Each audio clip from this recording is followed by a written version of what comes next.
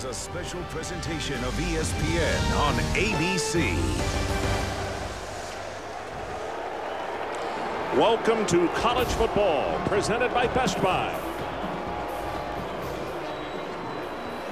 It's the Texas A&M Aggies against the Red Raiders of Texas Tech. A beautiful day on the South Plains. We are preparing for kickoff, which is just moments away. We'll be back with Lubbock in a moment.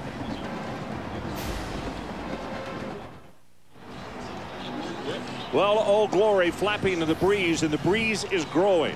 And it's not a surprise because on the South Plains of West Texas, it blows frequently, 22 miles an hour right now.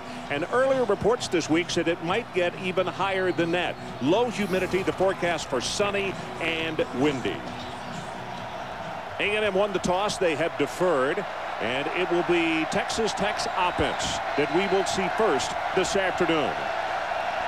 Szymanski prepares to kick it off, and this one is underway. And with the wind behind him and also a strong leg, he boots that thing completely out of the end zone. Let's go down to the sideline and Jackaroo. Jack? Well, Ron, it's one thing to prepare for a big game. It's another when there's a cloud of controversy hanging over your head coach. That's what the Aggies of A&M faced for the last 2 weeks. Coach Dennis Franchione being investigated for the CoachFran.com inquiry that started about 2 weeks ago. I talked to him this week, and he said, look, we'll take whatever comes our way. It has not been a distraction to him or to his players. He said the most important thing we wanted to do was get ready for this game. Okay, Jack, we look forward to hearing from you this afternoon. First play from scrimmage as Tech will go from their own 20-yard line. And you see the splits with the offensive linemen and wide receivers all over the field. Graham Harrell is the quarterback, junior out of Ennis, Texas. And they're going to get a delay of game penalty to start the contest. Well, Texas Tech is the most penalized team in college football, so what better way to start for them? Someone just asked in the truck, is that better than wasting a timeout? I don't know. We'll find out after this first 3-down series.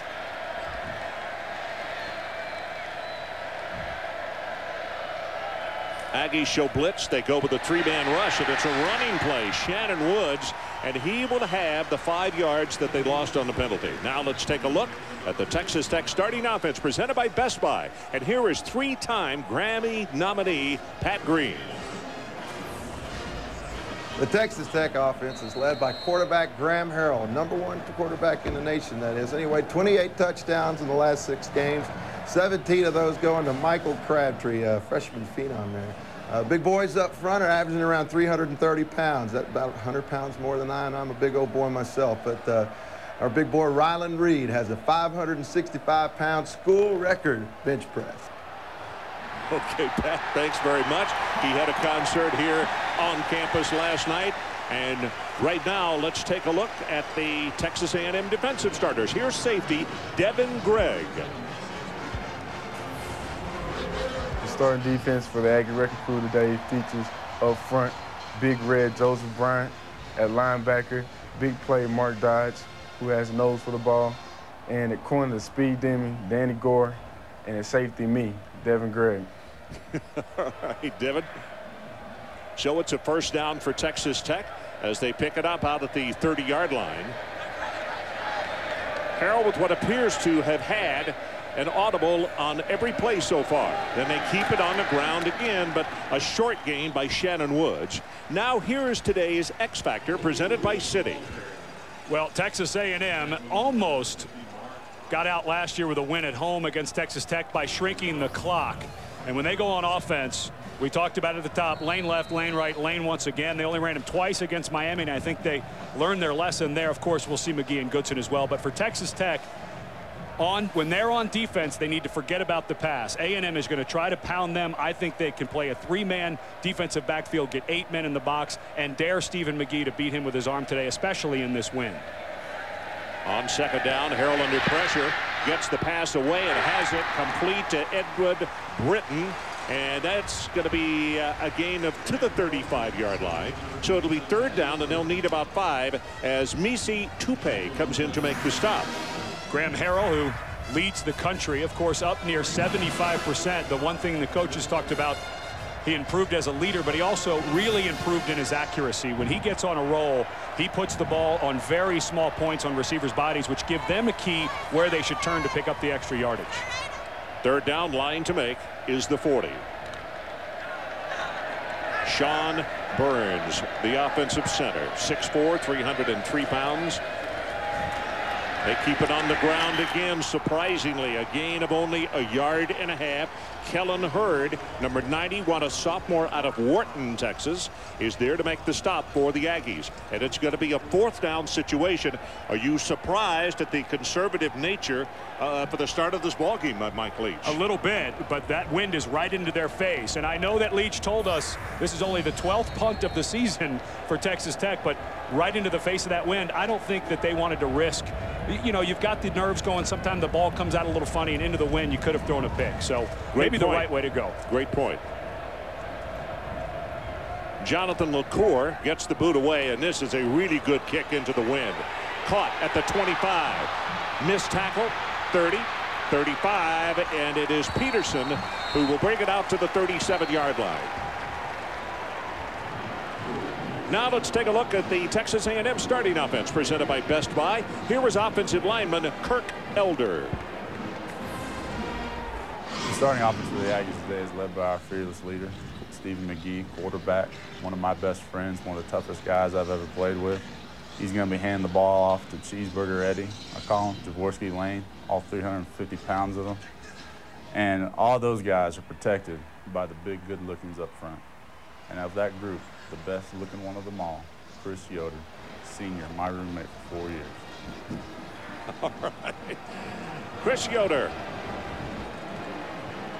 And we've got a holding call that went against the Aggies, and for some reason the officials very slow in marking off this penalty.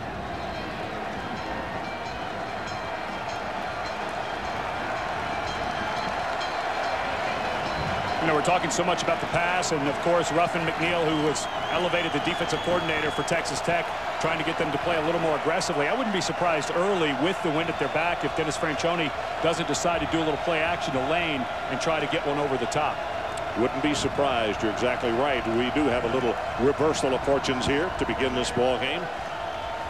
Tech picked up 1 first down and then wound up having to punt. And now the Aggies scrimmage for their own 27-yard line.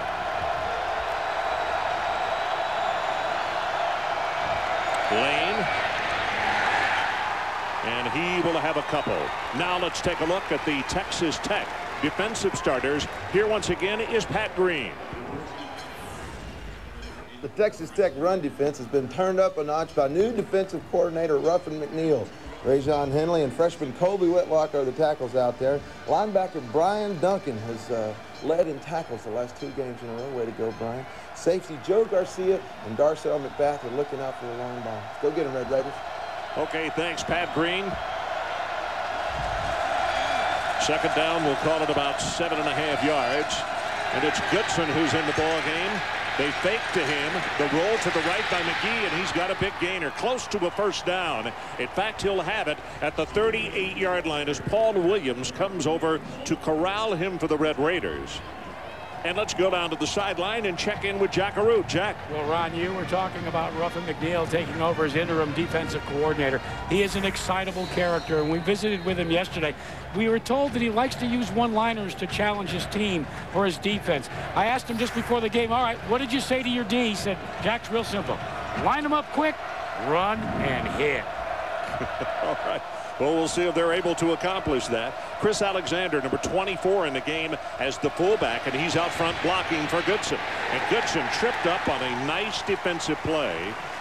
Chris Parker, from his cornerback spot, saved what could have been a nice gainer for A&M. Of course, that change was made. Lyle Setensich, who's dealing with some issues with the health of his wife and had a lot of things going on, but the whole thing with Ruffin McNeil that Mike Leach wanted was a change in attitude. And the one thing that Ruffin did right when he started that Sunday after the Oklahoma State game was simplify. Take some things out of the package. He said, clear minds equal fast legs. And you're going to see the Red Raiders attack the line of scrimmage. It'll look like a blitz, but it'll just be them running downhill towards the ball. Well, this time the Aggies come out with 4 wide receivers. The lone setback is Goodson, and they pitch it to him on an option. 45. at the 50 and spins away from one more tackler, and he's loose inside the 40 and down to the 39-yard line.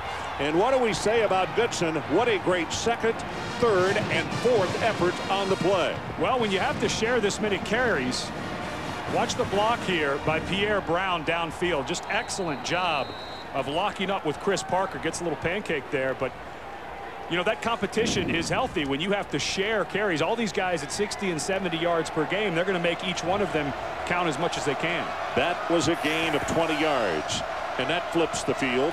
Now big number 11, Jaworski Lane, checks in at tailback, and they'll give it to him.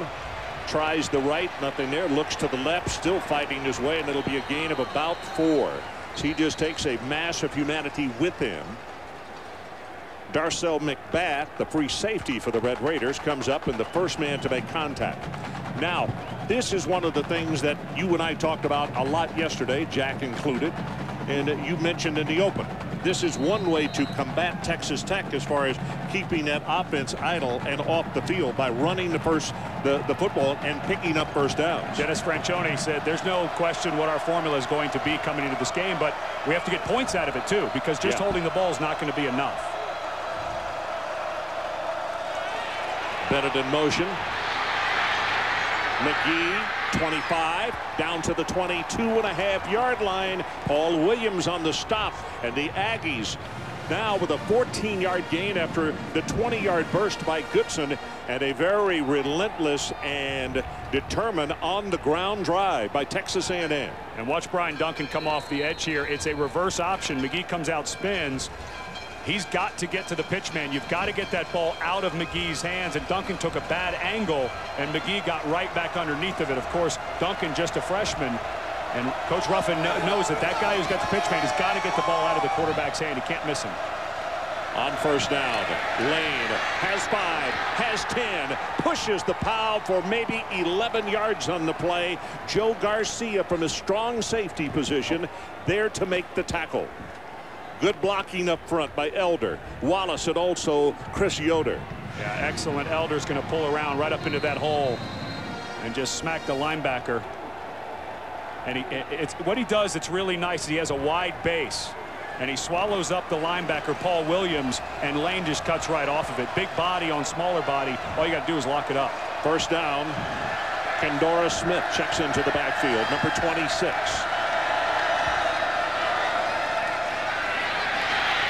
Alexander inside the 5, and he's down to the 4.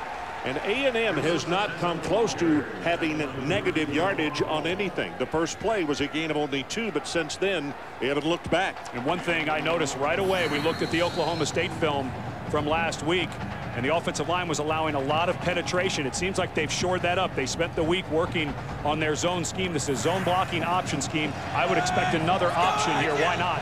Down in the red zone. Jaworski Lane in the backfield. They give it to him, right side, tries to push the pile, and still fighting. He'll take it to the 1-yard line.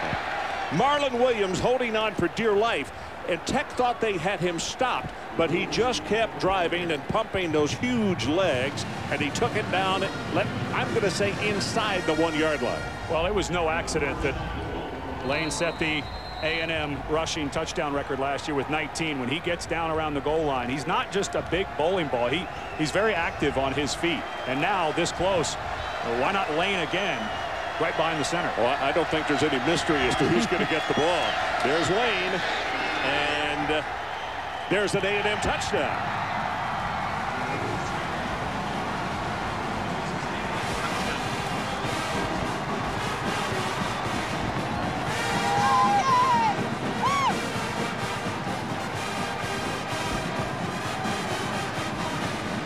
So Texas A&M has their first offensive series of the afternoon after holding Texas Tech to only 1 first down. And they keep it on the ground exclusively. And they have a 6-0 lead. Szymanski tries to make it a 7-0 ball game. And he does. So let's take a timeout, and as we head to commercial, one more look at the large Jaworski Lane as he takes it in for the touchdown at right guard. And Texas A&M on a good-looking opening drive is on top. So you look at Jaworski, Lane on the sidelines getting a breather. A 1-yard run on his part. But look at the drive, folks. An average of 7.3 per try. The elapsed time, 5:01. I'll tell you, if they can run at that kind of clip, we may not see a forward pass today. Why would they? McGee had the rollout, and didn't even throw it. But in a weird way, you almost think Mike Leach likes the fact that the first quarter shrunk down so fast. I think that he wants to get his offense with the wind behind them as soon as possible. See the numbers on Coach Leach, 7 consecutive bowl appearances. Stephen McGee on the far sideline, masterfully directing that attack by the Aggies, and it took a little wind out of the sails of this capacity house here at Jones AT&T Stadium. Another high end over end. It's going to go 5 yards deep, and they're going to return it, and this is Lewis. And Lewis is going to be stopped, barely getting across the 10-yard line. Let's take a look at that touchdown and talk about pad level. You hear that all the time. Leverage in football is so important. Watch when the offensive line fires out. They get the defensive line to stand up. And then watch what Lane does right at the end. See all the pads way up here? Look how low Lane gets his pads. And at 200 and listed 68 pounds, when the offensive line, they don't even have to get movement necessarily. Just get the energy of the defensive line going up, and then you pound right behind him with a guy who gets his pads extremely low. Well, Darren Lewis is the man on top at 44, but Jaworski is peeking around the corner at him at 39 touchdowns. So Tech takes over with very poor field position on what appeared to be not the best decision in the world to come out from 5 yards deep in the end zone.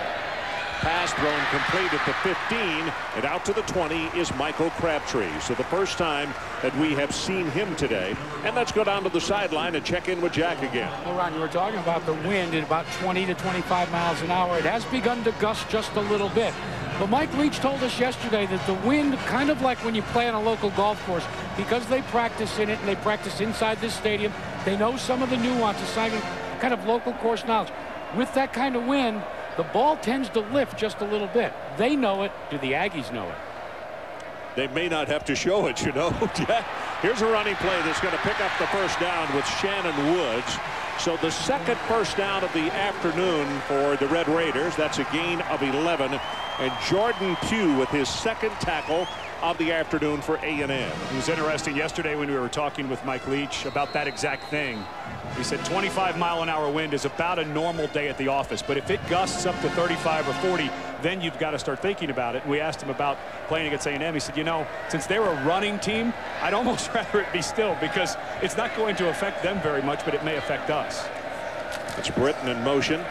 Running play goes to the smallest guy on the field, Kobe Lewis. Kobe's a sophomore out of Abilene, and folks, they list him at 5'6", and that might be generous, because when he walks into the huddle, well, there won't really be a huddle, but around those offensive linemen, you'll see he is totally overshadowed by them. And they had already offered him a scholarship before they saw him in person. They'd only seen him on tape in high school, and he showed up to one of their camps, and all the coaches thought, he's a little smaller than we thought he was, but we'll honor that scholarship, and they're glad they did. So it's second down and 10. Aggies lead it on an early touchdown.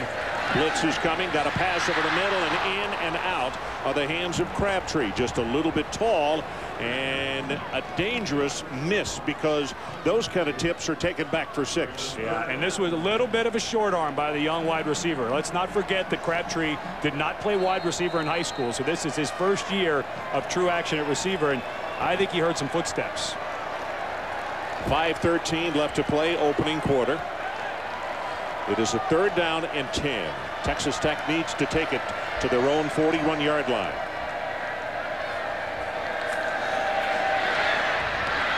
Harrell throws a low ball, throws it complete. It's going to be 2 yards short of the first down.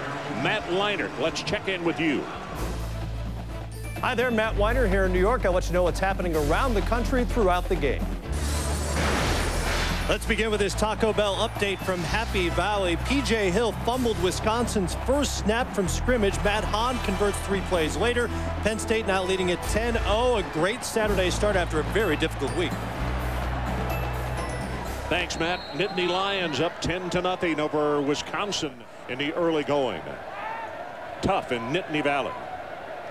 LaCour in for his second punt, and a few scattered boos from the crowd. They'd like to see Texas Tech open it up just a little bit more. Here's the boot. Good kick into the wind. And in fact, it's going to go over the head of the deep man and is going to go inside the 10, still rolling. And I'd like to know exactly what happened on that. There was no attempt to catch the football by Jordan Peterson. And the Aggies are, well, that happened well after the ball went over his head. When we come back, we'll talk more about it. You're watching ESPN on ABC.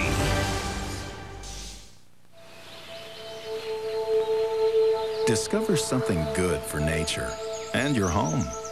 From energy-efficient appliances to water-saving shower heads, the Home Depot's Eco Options program makes it easier to find thousands of alternatives with less impact on the environment. And to celebrate October as Energy Month, save 10% on select Energy Star qualified appliances, windows, patio doors, and more. Save energy, save money. Learn how at the Home Depot. I was sitting in a restaurant with my girlfriend. We were going to meet her boss and her boss's fiance. I'd never met either, but she couldn't remember the fiance's name. And they were coming in like 3 minutes. And then I said, wait, it's on their wedding website. So I took the iPhone out under the table and I was like pulling up the wedding website and just scrolled down to see the name. That's it. So just then we got up and we just, we confidently introduced ourselves. Her boss and fiance don't know that I don't remember their names. I think it was Meredith.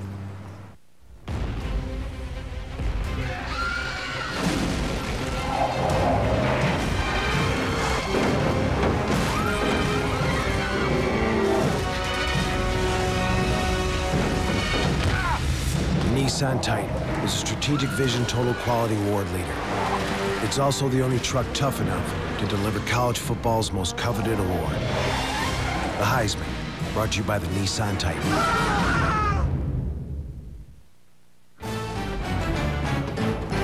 This presentation of college football brought to you by Best Buy. For a complete home theater experience, get HD done right at Best Buy. The Nissan Titan, proud presenter of the 2007 Heisman. And DLP HD TV. DLP is the official ESPN on ABC HD telecast sponsor of college football. So we're back in Lubbock, Texas, still trying to figure out exactly what happened. Peterson just let the ball go over his head, and he's looking away from the sun. So, yeah, and he has to know that that ball is going to hang up because of the wind. Yeah. He saw a flat kick, and if it was a normal day, it may have gotten into the end zone. But he definitely should have come up and made a play on that. Because now his teammates are going to be scrimmaging from inside their own 10-yard line. So maybe a little miss in communication, and we'll see if the Aggies come away from it unscathed. 7-0, Texas A&M on top. Their opening drive, not one pass play. Everything on the ground. The drive was 73 yards.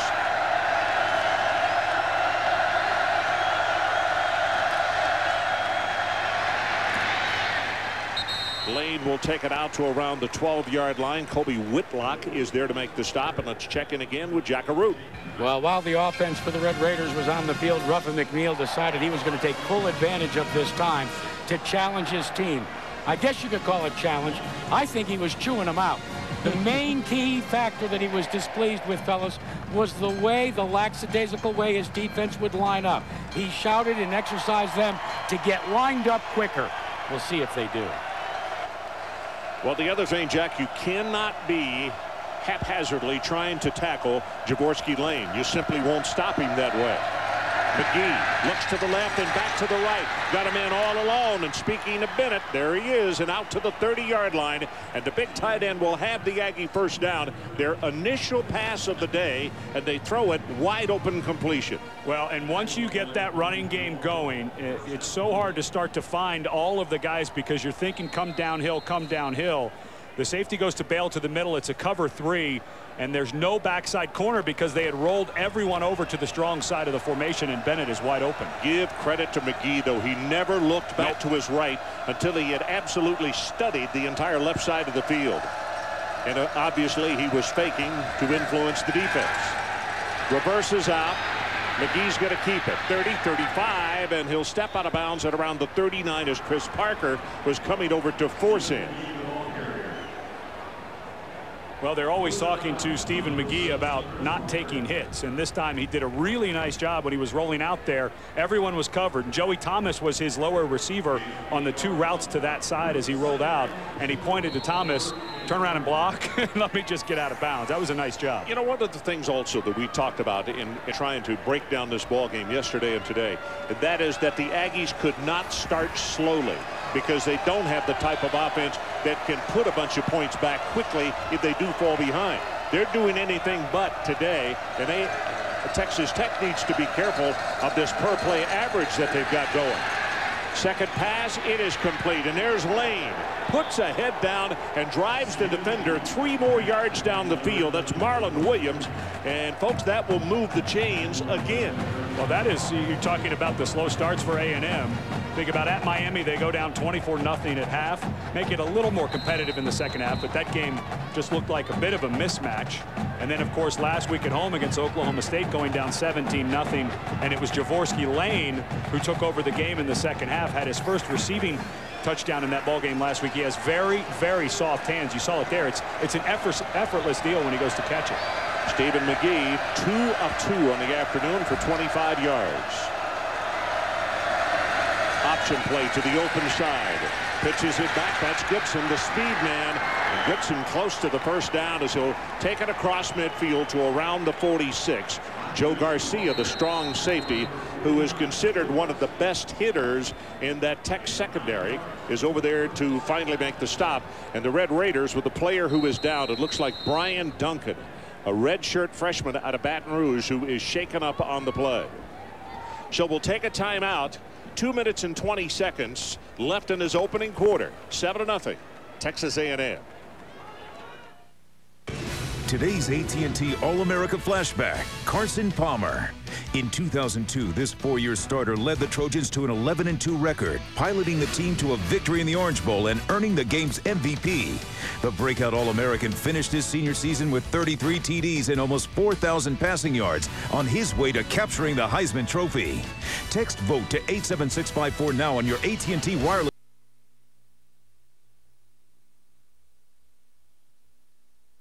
Pick Enterprise.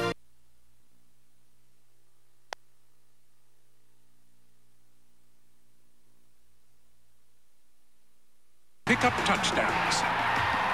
Pick up the bucks. And pick up their teams. Enterprise salutes NCAA student athletes for picking us all up. Pick Enterprise. We'll pick you up. Showtime! Cavemen, a new comedy Tuesday 8/7 Central on ABC. So we're back. Brian Duncan walked off the field under his own power. Chris Yoder was shaken up, and this young man, Michael Schumard, number 76, has come in at guard, replacing him. On second down and short, here's a pitch reverse, and they got blockers in front. 30, loses the ball, and it is recovered at the 27-yard line. So a little trickeration, if you will. Roger Holland is the man who came around and took the pitch on the reverse. And here's Holland right here. And at the very end, he scared his coaches along with himself. Yeah. I'll tell you how balanced this attack has been. The rushing balance, McGee 31 yards, Goodson 31 yards, Lane 27 yards. Now you have to throw Roger Holland in there as well, a guy who wasn't even listed on the depth chart. And it's the option. They ran the option to the left and brought Holland all the way back around. And Texas Tech had flown down the line of scrimmage in pursuit and were out of position. Goodson. And he takes a spin and goes to the 23.5-yard line. A reminder, the NASCAR Nextel Cup Series continues at the Bank of America 500 in Charlotte on ABC tonight. Coverage begins at 7 Eastern with NASCAR Countdown. For more information, log on to ESPN.com. Big night up in Charlotte. You know, everyone keeps talking about Jeff Gordon and Jimmy Johnson being a two-man race, but everybody forgets that last year Jimmy Johnson was down 156 points, and it was actually at Lowe's Motor Speedway that he won and got on the run that got him the championship. So a lot of people think this thing may be over, but all you have to do is look at recent history of Jimmy Johnson. The thing's far from over. No, there's a lot of racing left to be done. Javorsky Lane back in the game at tailback. They fake it to him, and he's got his tight end open over the middle. overthrows on the far sideline Pierre Brown. But I'll tell you, Martellus Bennett had broken free beyond the safety on the left side of the field, and McGee had looked away. And really the first hit of the game that McGee has taken. Brandon Williams, the defensive end, came free right at the end and got a nice shot. But usually with 47 seconds left in the first quarter, you'd expect McGee to take some shots. And now Ruffin McNeil has the first important third down of this game. He hasn't brought much pressure. Don't expect it here because of the running game of A&M. This is the first time the Aggies have had to play a third down play offensively in this first half. Third down, they need to take it to the 12-yard line. McGee steps up, throws, almost intercepted, and the pass is knocked away. Chris Parker is the man who cut in front, the senior out of Dallas Sunset. And, of course, Kerry Franks is who they wanted. And let's go down to Jackaroo. Well, Ron, let's update you on the condition of Chris Yoder, their strong guard for the Texas A&M Aggies who left. It is a right knee. Now, he wears knee braces like most linemen on both knees. He's tried to shake it off. The athletic trainers have looked him over. But right now, every time he tries to get down in a stance, he gets stiff-legged. They need him. He's the backup center, Ed. Szymanski to attempt a 41-yard field goal. Good pass, plenty of distance, and he's wide left. No good. Now we will see with 36 ticks on the clock left here in this opening quarter. Momentum, if this is a shift as far as finally getting a defensive stop by the Red Raiders. And that was just great defensive back play by Chris Parker. He read that thing the whole way and made a great break on the ball and knocked it down. But Szymanski, the kicker for Texas A&M, has really been struggling outside of 30 yards. He's now 6 for 12 when he has to kick outside of 30 yards. As they go down the stretch, very difficult schedule, they're going to have to start getting more productivity out of Szymanski. Graham Harrell back on the field for his third offensive series. We had movement by the defense, and then big number 74, Rylan Reed, took a half step back as well.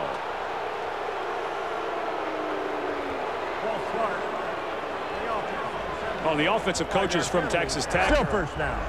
Having a good word with the line judge over here, as they should. The defender was in the neutral zone. He was in the neutral zone. You're exactly right. Yeah, this should have been, I think, yep, that should have been. That's Cyril Obazor in the neutral zone, and the offensive player is allowed to move if the defender across from him comes across. I think that should have been on Texas A&M. So it's first down and 15.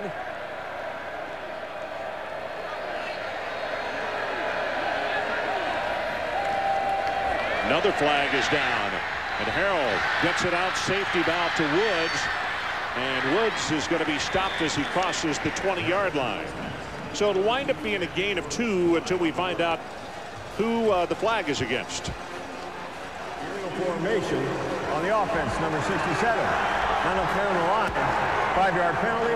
Repeat first down. Well, we were looking at the statistics before the game, and Texas Tech is the #1 penalized team in the NCAA. But with the #1 offense, I was wondering what would happen when you took those away. Well, they are so good offensively. If you took off the nearly 100 yards of penalties off of their offensive total, they're still the 10th best offense in the country. So very productive. And you know what the call is there? That is against the right tackle, who is not up on the ball on the line of scrimmage. Yeah, the rule is the helmet of the offensive linemen have to break the waistband of the center. And a lot of times when you have a speed rusher outside of you as an offensive tackle, you want to get back away from him as far as possible. How many times have we seen this year when a good jump by a defensive end, he goes right by them?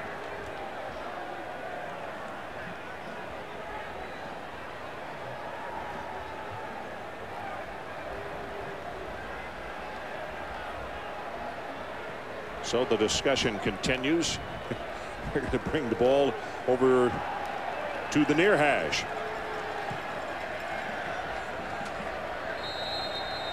Well, the key is the waist of the center. Watch when he bends over. The helmets have to break Sean Burns' waist. I'll tell you, he's off the ball again. If they're gonna split hairs on this thing, well, they didn't call it. Pass complete over the middle, close to the first down, A&M thought the ball came free. It is short of the first down by 1. Amendola with his first catch of the afternoon. That is the end of the opening quarter. So we're going to take a timeout.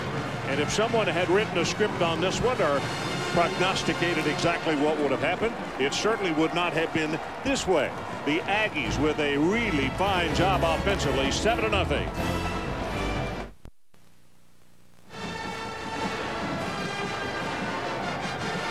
Welcome back to ESPN College Football on ABC, presented by Best Buy. Ron Franklin, Ed Cunningham, Jack Arute coming to you from the South Plains of West Texas. We're in Lubbock for a Big 12 meeting between the Texas Aggies 2-0 in conference play against Texas Tech, who is 1-1. A lot of times in a situation like this, you would think third and inside of 1, you'd pound it straight ahead, but that's not this offense. So they're still going to spread them out. Texas A&M going with a 3-down lineman. I would think maybe some type of draw or screen might be a good play here. Rushing yardage in the opening quarter for A&M. 118 yards on 15 carries. Now, they're the 7th best in the country, and that's exactly what Dennis Franchione said the formula was, but they also wanted to be productive. That missed field goal, we should mark that one, because even though they had a good drive, they came away with 0 points. Running play as the pitch goes to Woods, and Woods tries to turn the corner. Shoved out of bounds by Devin Gregg, the young man who very skillfully did our starting lineups today for the Aggies. Well, Marlon Wynn got called for being lined up off sides earlier, but this is a really nice hook block by Wynn. Right away against the defensive end. Didn't have to get much of him because the end, Obazor, got inside of him so quickly, and the speed of Shannon Woods got to the outside. So it's a first down for Texas Tech as they scrimmage from their own 38-yard line, trailing in the ball game 7-0. They go with another draw play. And let's go down to Jack Arute. Well, Ron, one of the things that Graham Harrell admits to is last year when he first got under center, he would get rattled. He'd make a lot of mistakes. As I watched him on the sidelines in the early going in that first quarter, he didn't get rattled at all. In fact, he just kind of went through things. He kind of settled in his mind. And just now in this series, I noticed that last time, before the officials hadn't whistled in the 24-second clock, he took the advantage of an extra time with his receivers and his running back and checked off. He's much more mature. Well, he's standing, waiting in the pocket all the time in the world. This time, throws it complete, and that's Eric Morris. And Orris with what is close to be the longest pass reception of the day for the Red Raiders. As now, possibly with the wind behind them, feeling a little bit more comfort than they did in that opening quarter. And it's easy to forget that last year there was a time where Graham Harrell was benched during games against Missouri. He had 5 turnovers in that ball game, 2 interceptions returned for touchdowns. And the coaches all, when we were talking to him yesterday, he has such command of the offense, and he's doing such a better job checking them into good plays this year than last year. From the shotgun, and it's a shovel pass. 45 at the 40. Kobe Lewis, again, the smallest guy on the field this afternoon at 5'5", 170 pounds, rambles for the first down. Mark Dodge is the man who made the tackle. How many times do you see that where a short back, it looks like a pass, so the defensive linemen get in their lanes and start rushing, and he gets lost. And they lose sight of Lewis at 5'5", and he bounces out and the lineman downfield. Of course, the ball thrown behind the line of scrimmage, so in college football they can block downfield. That's a very nice call by Mike Leach.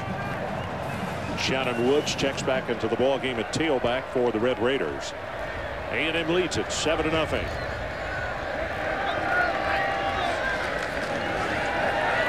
Blitz off the corner, pass over the middle. That one is complete to Danny Amendola, the second leading receiver on this football team. Obviously, Crabtree is number 1, but these are really the 1-2 punch, number 5 and number 20. It's interesting talking to Gary Darnell, the second-year defensive coordinator at Texas A&M, about the study he did of blitz versus no blitz, and he said the problem is it came out almost exactly the same. Teams that brought pressure gave up just as much yardage and points as teams that didn't. That was the first true blitz that Darnell has called, and look what happened. Amendola, by the way, his father also a coach, as is Graham Harrell's father. Pass over the middle, got it complete, and that could have gone to any one of two players because Britton cut in front, and I wasn't sure the ball was for him. Well, if it's in the area, you better grab it. That was funny. The other receiver certainly looking for it. Well, you don't see a lot of teams that'll run trips receivers into the boundary. It's such a small real estate patch over there, but that time Texas Tech had 3 receivers over there, and it caused confusion, maybe even amongst the Red Raiders. 9th play of the drive coming up. Harrell throws quickly. This will be a touchdown, Eric Morris. And the Red Raiders are on the board.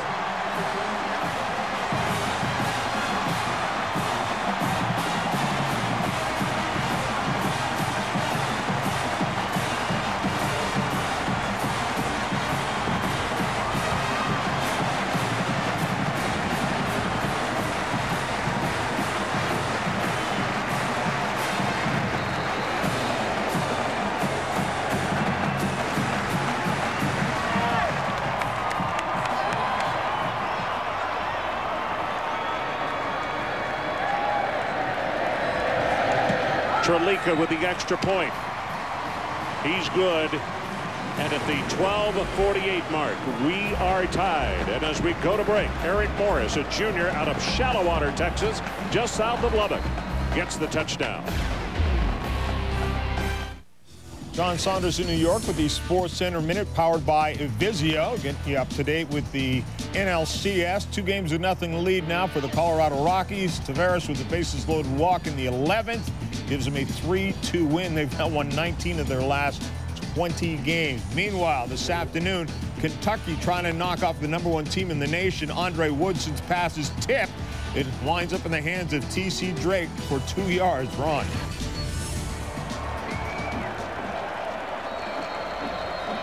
So we are back in Lubbock.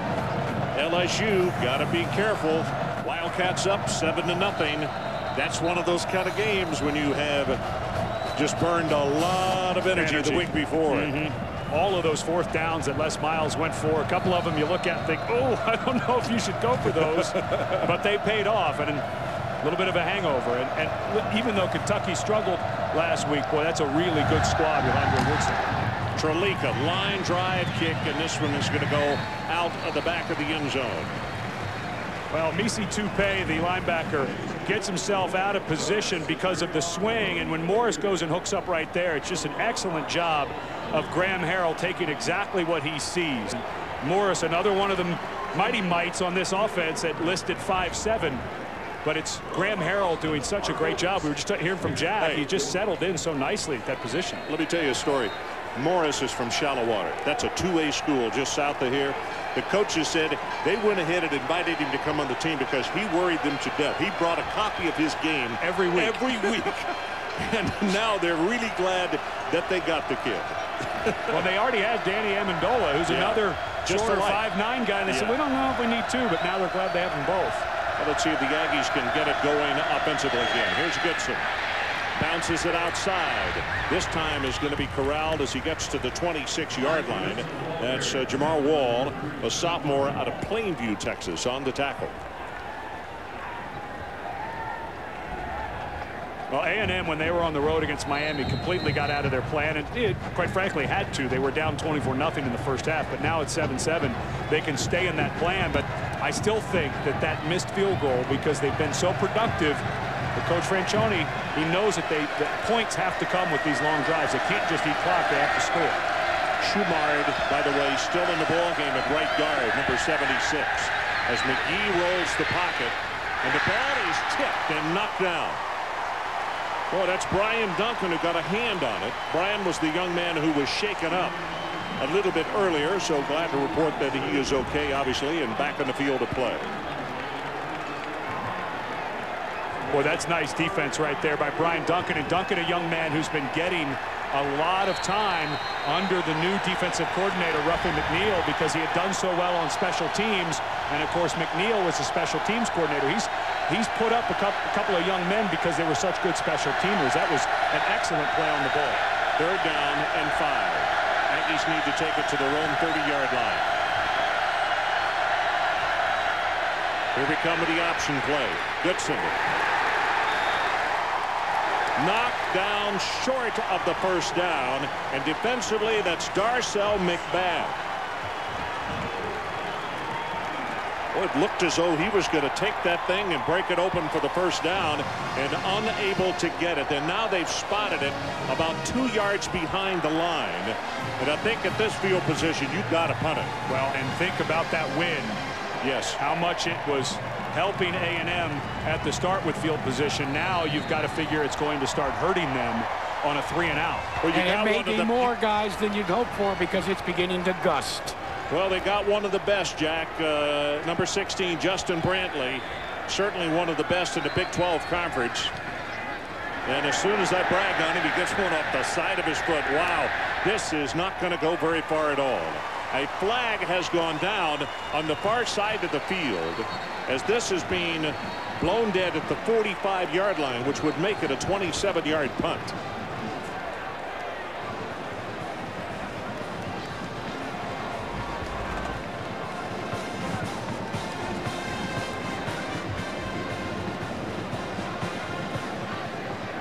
During the kick, face mask, number 17 on the return team, 5-yard penalty from the end of the run. First down. Seldom called penalty under those circumstances, but a flag of 5 yards, grabbing the face mask on the part of number 17, who was Chris Parker. So when we come back, Graham Harrell, can he have a stroke of magic on this next drive as he did on the last one? We're tied at 7.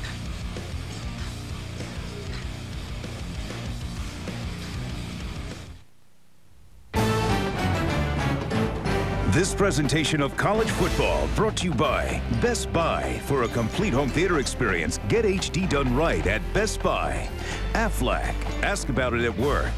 And Hummer, like nothing else. Boy, the state flag really flapping in the breeze there as Jack reported just before that punt that it is beginning to gust even more here in the stadium. Right now, Texas Tech has that wind to their back. But I think both teams need to keep an eye on that because in the fourth quarter, it could be the difference between winning this game or losing this game. Get into field position, especially. Yes. Both punters have good legs, but can be a little inconsistent. We just saw that with Brantley of A&M. Exactly. And he's a very, very good one. They go with a running play to Shannon Woods. Woods on the ground is going to take it to the 46-yard line. That's a gain of 5. The numbers so far for Texas A&M, they've snapped the ball 23 times on offense for 152 yards. And for Texas Tech, 20 snaps for 135. So the average per play, 6.6 and 6.8. But you get a feeling, even though it's been evenly matched, that the momentum has swung over to the Red Raiders side. A little bit, yeah. It felt like it was all going Aggie way early, but they missed field goal, and they got to stop. They got a 3-and-out. Ruffin McNeil got his guys going on defense, and they played a nice series there. Second down, quick pass. That'll be enough for the first down. Crabtree. And let's check in again with Jack Arute. And Ron, no question, the momentum has shifted over to the Red Raiders, and it does go and start with the play of the defense. One of the things about this team is there's blue collar last year and there was upper class. Well, this year what they told us is everybody is tight. The defense, the offense, they all work together, they play together. The one thing that Mike Leach says, there's no separation here. They're all in it the same, and they played off of it, the offense, off the play of the D. Okay, Jack. Good job as far as the recruiting continues to get better here on the South Plains for Texas Tech, and it's really showing. Another running play. They're going to bounce it outside with Shannon Woods. Now, this is an interesting thing. In trying to make sure that the Aggies stay honest with what they're doing defensively. Boy, pass play, then a run play, maybe another run play, and then here we go with another pass or 2 or 3. Well, the first couple of series, Gary Darnell, the defensive coordinator from A&M, went almost exclusively with a 3-man line, and I think exactly that is that right now Texas Tech is saying, all right, if you want to play soft and play off, we're going to make you start to come up, and they just want to get a chance to maybe take some shots over the top with the wind at their back. 2nd and 5, and here we go with another running play. Close to the first down, but he'll be short by about a yard, and it'll be 3rd down for Texas Tech. Lucas Patterson, I should say, a redshirt freshman out of Kingsville, Texas. And here's a young man that, as a redshirt, the note that I have from talking with Coach Darnell on Wednesday evening was coming on very strong. They really like him. Well, you've got to figure you're in 2-down territory here. So we were just talking about taking a shot, even though there's 2 deep safeties, and maybe try to bring them up with because the Tech's got a little run game going. Well, there's the first down. Mark Dodge makes the tackle on Shannon Woods. It was interesting when we were talking to Dana Holgerson, the offensive coordinator for Texas Tech, and we pointed out watching the film that Texas A&M almost always plays those 2 safeties deep. He said, yeah, they start at 15 yards and then they get even deeper than that. I said, well, that makes you be patient. He said, you know, we sometimes struggle with that. We like to take some shots, but so far Texas Tech is stuck to the plan. They're taking exactly what A&M is giving them on the front, especially. A&M shows blitz off the corner. It's picked up. Got a man wide open. Touchdown, number 27, Edward Britton.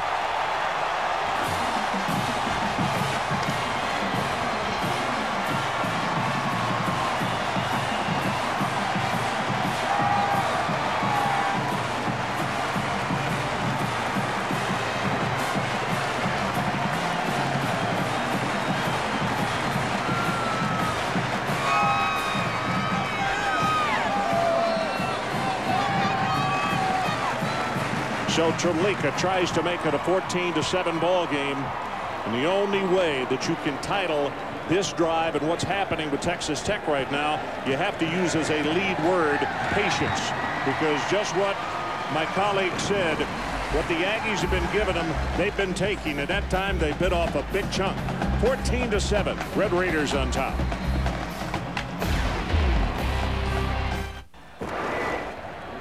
So big doings tonight in Charlotte. Big doings this afternoon for this young man. Britton, the young fella, is said to be the fastest of the wide receivers.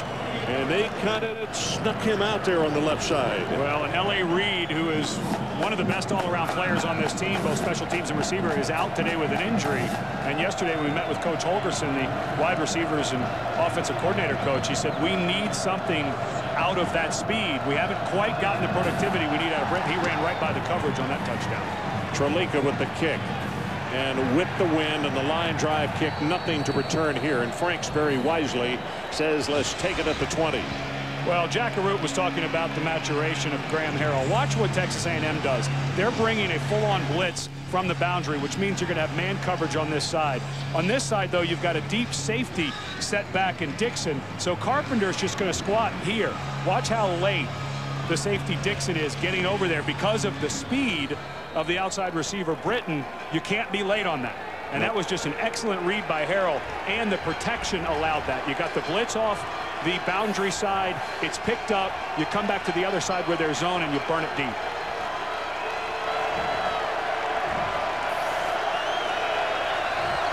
Lane and Goodson in the backfield. They hand it off to Goodson, tries to turn the corner, and he'll have 2, maybe 3 very tough yards.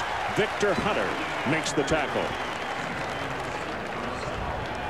And let's go to Matt Weiner in New York. All right, Ron, here's our nominee for the Pontiac game-changing performance. Iowa trying to hang on and finally get a Big Ten win against Illinois. Eddie McGee throwing, Brett Greenwood saving the day for the Hawkeyes, giving Iowa its first Big Ten win in its last 9 games. Watch the season's best Pontiac game-changing performances all season long at ESPN.com. So final score, the Illini fall to Iowa. Here comes an option. McGee has 5, has 10, counted off at 11 yards. And this will move the sticks for A&M and quiet this Tech crowd for the moment anyway. Jack Arute. Well, Ed Cunningham, you were talking earlier about how the coaches have told Stephen McGee, try not to take so many hard hits. Well, the conversation went thusly with Dennis Franchione and his star quarterback. The quarterback says, Coach, I understand what you're saying, but if I'm going to win the hearts and minds of this team, I've got to put my head down and run north-south just like Jaworski Lane. Dennis Francione just shook his head and said, okay. Let me tell you something about this young guy, Jack. He's going to graduate in 3 years. He's about as good a leader as you could ever find. He throws a completion to his tight end, and Bennett is tripped up as he approaches the 35-yard line. That's Joe Garcia, who was right there. But Stephen McGee is exemplary in so many different ways. Well, and he's already got his marketing degree, working on his graduate degree. He's got a season and a half left of eligibility, so he may get out of A&M with his graduate degree. And the leadership, it is hard when these young men want to compete, and you know you want your quarterback to save his body, but when he looks you in the eye and says, Coach, the other guys are doing it, why can't I? I don't know how you argue against that. No, I don't either. And I'm sure Coach would say you can make those kind of grades, everybody else as well. It's a quarterback keeper, a design play as they faked it to Goodson. Victor Hunter again making the tackle for the Red Raiders. Well, I did the Texas A&M game, the first start that Stephen McGee had when Reggie McNeil was injured. And he came in to meet with us before the game, and even though he was just a redshirt freshman, he had that air about him. He's impressive. Yeah, you're right. Just carries himself that way. And last year, through all the struggles and the struggles now with the off the field things going on, with Coach Francione getting a letter this week of admonishment from the department. You need guys like this to circle the wagons, and these guys really have. Jaworski Lane in the game at tailback. In fact, he's the lone setback, and they'll give it to him. And he pounds his way at the left side. Doesn't look like much, but folks, it's 4, almost 5 yards. And you just keep doing that, you not only pick up first downs, but you punish the defenders. We've got a Martellus Bennett.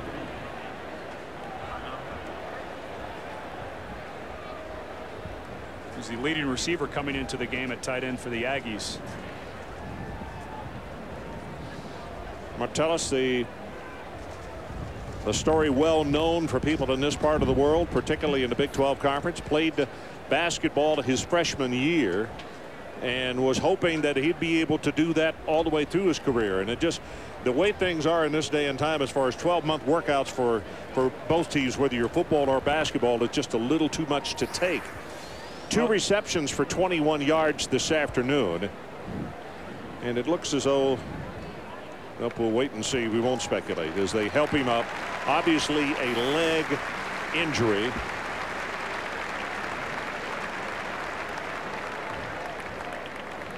Yeah, the left leg, as you can see, he is a mountain of a man at 6'7", 255, played at A-Leaf Taylor.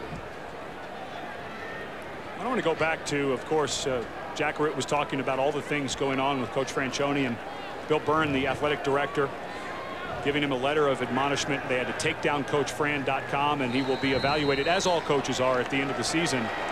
But this team has really gotten behind their coach. They showed up at his weekly press conference a couple of weeks ago, unbeknownst to him, and they've really rallied around him. And Coach Fran said, listen, it's all about family, my extended family, and this team seems to be rallying around him. Option play. Goodson turns the corner, and I believe he got the first down. Well, here is the press conference that took place earlier this week with Coach Francione. And you can see he's a little bit shocked when he looks up and sees all the players. I do not intend to discuss this matter any further. As far as I'm concerned, it's time to press on and get back to the business at hand. And just let me say again, you guys are the only thing that really matters to me in this thing. Bill Byrne, the athletic director, is in the booth next door.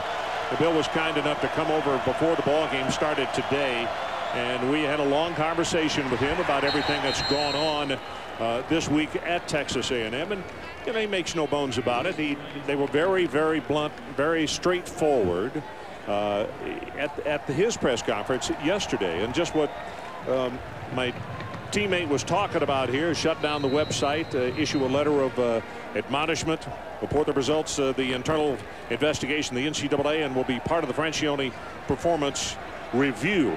But I said, Bill, no one mentioned anything about, do you love him? And he said, I don't want to give the kiss of death. But he said, you know, we're not down on Dennis Francione. Yeah, you got that feeling that he has the support of his bosses. Here's McGee inside the 40. And it's very important to point out that Bill Byrne and his staff did an excellent job, and you can go on their website and look at all of the information that they got together. They got as many emails as they could from that VIP connection. They turned everything over to the NCAA, and right now it looks like the only thing they have are secondary infractions. Talked about some recruits, which is against the rules. They'll take away some visits to those recruits because of that off campus, but other than that, they're looking at all secondary stuff. Second down and short. Goodson back in the ball game at tailback, and they give it to him. Goes to the left, had one man to beat and ran into the cornerback, but he'll have the first down. Football came out, and the officials, you could see him very adamant in saying play was dead right here. And Jack Arute, let's check with you again. Well, let's update you on the condition of Martellus Bennett. It was his left ankle. The athletic trainers have taped it up. They did not ice it. They never even took the shoe off. Now Martellus is just trying to run north-south and see just how he can react on it. And thus far, checking the cutting, it looks as if he may be cleared and ready to go back out. Jack, this drive started back at the 20-yard line. It's the 10th play coming up. This time the running play is not going to go for very much at all. In fact, nothing. It'll be a second down and 10. Goodson was the ball carrier. You know, 14-7 right now. Texas Tech on top. The kind of ball game that you have come to expect when these two ball clubs get together. I know Texas Tech leads 8-3 since the conference has come into existence. But boy, they've been tough, hard-fought games always. Yeah, and if you're A&M with this kind of drive, take your sweet time. Look at that play clock. 8, 7. They'll get it down probably under 5 before they snap it. This is very smart. They swing the ball out to Goodson. 30, 25. Tackled. Let's see. They will say at the 21.5-yard line. It's 12 yards gained on the play. And again, the sticks will move. Good job by McGee. Nothing downfield. Very quickly get it over there. If you don't see it, if you don't like the coverage and you know you have the speed of Goodson out there on the swings, get it to him right now. Now if you want to start picking nits, as soon as you get that first down, maybe go down and slide, keep that clock going. I don't know if you want to see the Red Raiders. Yeah, that's picking nits. Yeah. That's nitpicking. Those guys in black are pretty good on offense. 12th play of the drive now. Jaworski Land is the tailback. He is hit at the line of scrimmage, still fighting. And the young man's going to take it to the 20. He'll wind up at 2 yards, and he was stopped dead to rights at the line of scrimmage. Richard Jones, number 99, a sophomore out of Lamart, Texas, was there to make the original contact. Maybe not in this set of downs, but if A&M were to pick up another first down, Texas Tech with all 3 timeouts, you should start thinking about maybe using those to save that clock for your offense when you get it back. It doesn't take them long to score, but if Texas A&M can run it out and get a score, well, then you're tied and don't have to get the ball back before the half. Aggies very deliberate as they come to the line of scrimmage. McGee. Well, now this is going to bring up a 3rd down. Coming up on the Cooper Tires halftime report, John Saunders, Craig James, and Doug Flutie will have scores and highlights from around the country. I know that Craig James has a vested interest in the outcome of this one today. His young son Adam is a reserve tight end on his football team. And this is not a good distance for A&M. 3rd and 7. They're going to call a timeout. They don't like the personnel they have, but they're a little behind the sticks. This drive was going along very nicely, and then they got stuck in mud. So let's check the flag before we go to the timeout. Might be an illegal substitution. They may have had too many men, and that's why they had to get the timeout. Prior to the timeout, substitution infraction on the offense. 12 men in the huddle. 5-yard penalty. Still 3rd down. Breaking the huddle with 12. Well, and we know that the field goal unit has had a hard time from 30 and beyond. And so now you get that penalty with the wind in your face. You've got to pick up 10 or 15 yards, I think, Ron, before you're comfortable with the field goal attempt.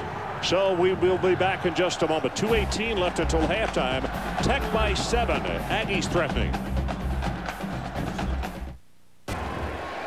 So does this mean you drop your embargo? Well, it had to be someone who didn't touch the ball to make the list for me to acknowledge it's a list. But here's the problem.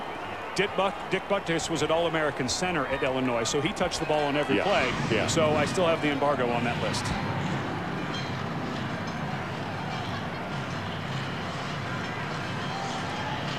So A&M, they used 6 minutes and 30 seconds on this drive. But the most important thing, we go back to what Ed talked about earlier, and the head coach had said, we can run the ball all day and use up clock, but we have to score. It is 3rd down, and the line to make is down at the 12-yard line. Draw play. Goodson.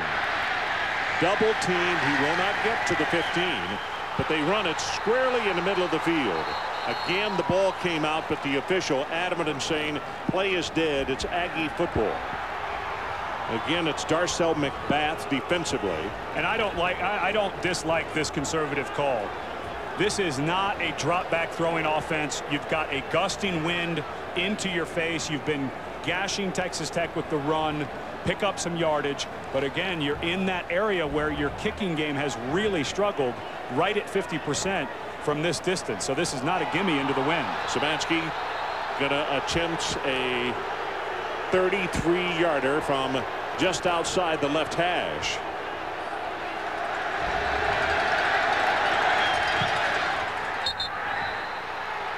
Boy, he missed it. Yeah, he's really struggling. Wow. Well, there's 6 points that Texas A&M have left off the board here in the first half. And that, quite frankly, their offense deserves, but the special team unit did not come through for them. Well, I don't think you're going to beat Texas Tech, especially when Graham Harrell's going the way he's going with field goals anyway. But you're going to have a really hard time beating them if you get that much yardage and then walk away with no points. Now 6 for 13 on the year outside of 30 yards. Well, that's a lonely feeling. The kickers, they're either just the king of the road or that scene that you see right there. That's the lonely one. So we'll see if Graham Harrell is going to get ready to go to halftime, or they're going to try to do something. They're going to try to do something, and it's big time with Crabtree. He may take it the distance, 35-30, and pushed out of bounds at the 26-yard line by Devin Gregg.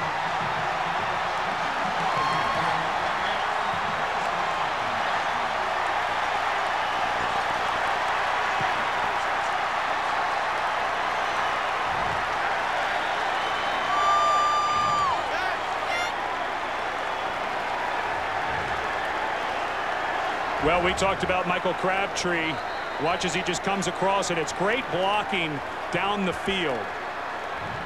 It's just like a little inside screen, but he does such a nice job of setting up his blocks down the field. What excellent vision by the freshman. Harrell just throws that one at the feet. Oh, boy, boy, boy. And Harrell is hurt, and it was a late hit. And the referee did not pull out his incomplete pass. You all right? Well, and the coaching staff for Texas Tech, to the man, came flying off the bench. Watch what happens. He throws this one away. The play is over. That's a penalty. That's Von Miller, a true freshman. Ball was thrown away. You have a prone player.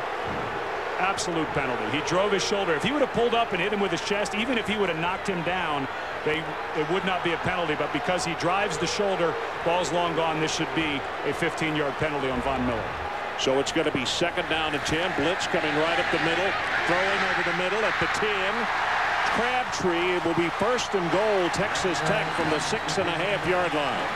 And Graham Harrell giving Tom Walker, the referee, all he can handle in his ear, and I don't blame him. But what a tough guy to stand in there and fire it. As soon as he throws it, turns and runs right to Tom Walker. And we heard Tom Walker on his mic say, hey, are you okay, after he said incomplete pass. And I don't blame Graham Harrell.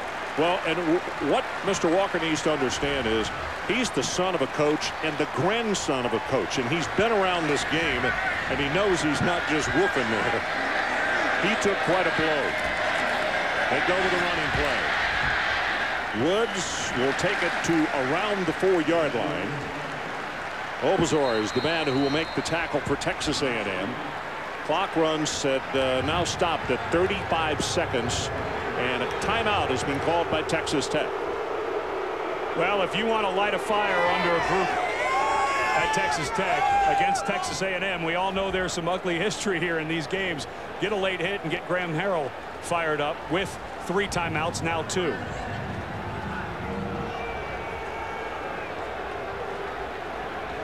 And let's go down to Jack.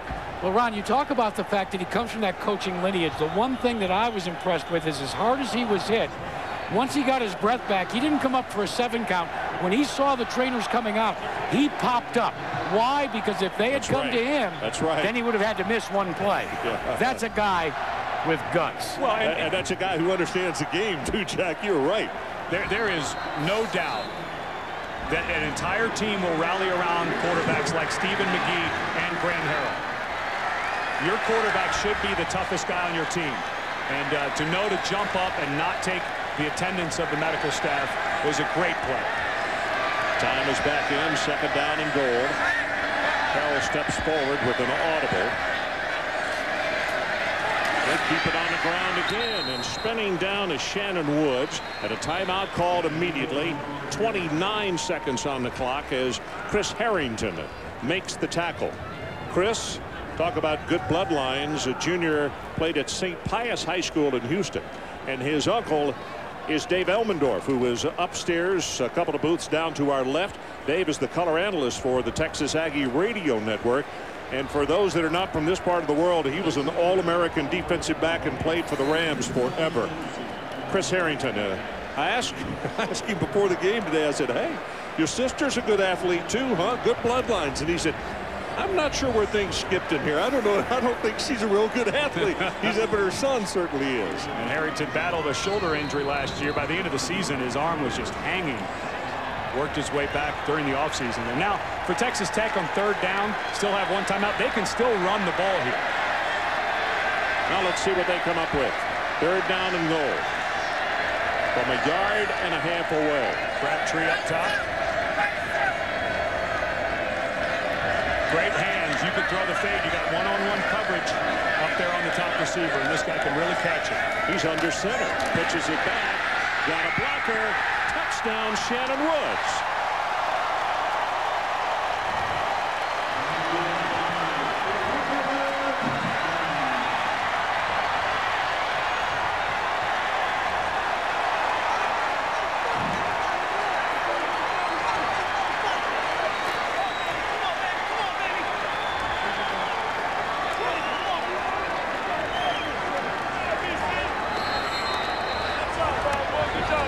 Trolika tries to make it a 21-7 ball game.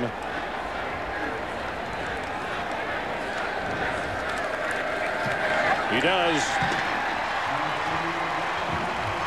So Texas Tech with 21 unanswered points with 25 seconds left until halftime. 21-7 Red Raiders. So we are back 21-7, the new score. And you remember Ed said it up here in the booth, and Jack, when we went to him down on the sideline, talking about when it appeared as though that momentum really shifted in this football game, and it truly has right now. It's a very high and long kick. It's going to go 7 yards deep, and the Aggies will not return this one.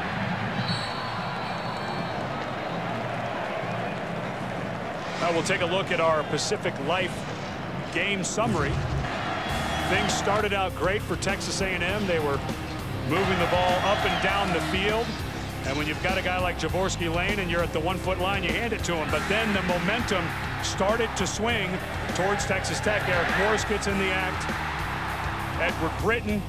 And then, of course, the toss sweep into Shannon Woods, and excellent blocking on the outside there by Michael Crabtree. So Crabtree showing that he's not just a receiver, he's becoming a complete wide receiver. 25 seconds on the clock. And they'll give it to Goodson, and that should be the final play of the first half. Well, and coaches talk about the kicking game all the time. 2 missed field goals, 1 with the wind, 1 against the wind, and instead of 21-13, you've got 21-7, and a lot of momentum going into halftime for the Red Raiders. So the Aggie offense deserved better, but special teams and the field goal kicker did not come through for him. Let's go down to the sideline. Jack Arute. Coach, a 14-point swing and just a handful of minutes left. How do you get momentum back? Well, we just got to keep playing and doing what we do. And we were in this situation last year and had a good chance to win the game, and we just got to play our game. Last year you admitted that you diverted from your game plan at the last minute. Do you stay tight now and just keep with what you planned? I don't think we ever did last year, and I think that's what we got to do is just stay with what we do best. Thanks, Coach. All right.